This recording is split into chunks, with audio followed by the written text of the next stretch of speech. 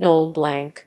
Noël Blank is a Canadian short film, directed by Jean-François Rivard and released in 2003. The film stars Gilles Pelletier as Eddy, a man with Alzheimer's disease who temporarily leaves his nursing home to experience what is likely to be his last family Christmas. The cast also includes Sylvain Marcel, Pascale Desrochers, and Patrice Dussault. The film's title is a play on words, blending Noël Blanc, the French-language translation of the phrase White Christmas, with the English-language word blank. The film won the Genie Award for Best Live Action Short Drama at the 24th Genie Awards.